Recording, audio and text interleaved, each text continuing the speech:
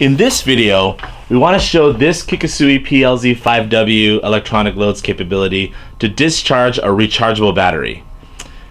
Now this Kikusui flagship DC load is loaded with features, including 7 operating modes, high-speed slew rate, and standard LAN and USB interfaces. It's the perfect machine for characterizing and testing DC power supplies, DC-to-DC converters, batteries, fuel cells, etc. But in this video, let's focus on discharging this rechargeable battery. So for this test, we'll discharge this nickel metal hydride battery with this 200 watt PLZ-5W. We want to measure and confirm this battery's capacity, and to do that, we need to measure the time it takes for the battery to reach a specified output voltage that we set while the PLZ-5W discharges a constant current. Now after you've connected your battery, set the unit to CC mode and enter the current value you wish to discharge. So in this case, we'll set the load to discharge 100 milliamps. Next, set the minimum voltage level by setting the UVP or under voltage protection function of the PLZ-5W to the desired value.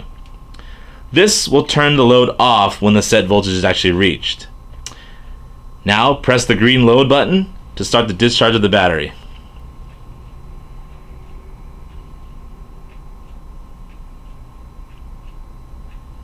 As you can see on the right column, you can track both the elapsed time and capacity in amp hours in real time.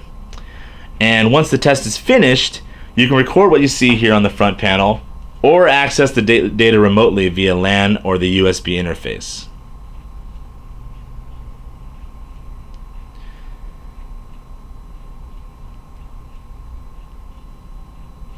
So for this test, we've set the UVP to 0.885, so it should stop here shortly.